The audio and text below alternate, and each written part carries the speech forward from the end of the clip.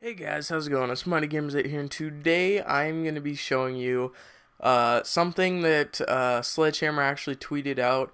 They actually tweeted out something about the Ronin mask. It's a legendary, as you can see. You can't redeem it though.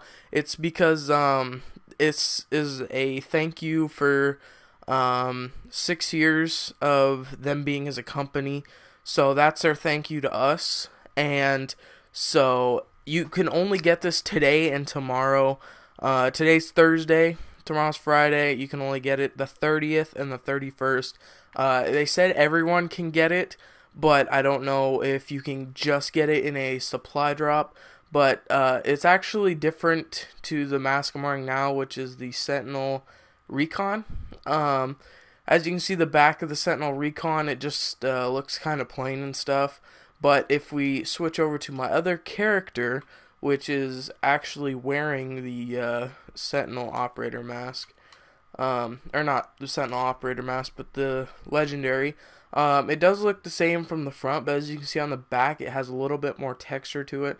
It has a little bit more color to it, dark grays. It kind of looks like a digital camo, but with triangles. I just thought it was pretty cool just because they give you free legendary. I mean, I don't know if this is good or bad. Put it in the comments down below if you think this is good or bad. To me, I think it's pretty cool that they are still thinking about us. I know that the DLC is coming out, the new DLC. I don't know what it's called, but I know that's coming out the 4th, August 4th. And I won't be bringing videos out to you guys about that just because I'll be on a trip. And yeah, guys, if you like this video and you want to see more of them, rate, comment, subscribe.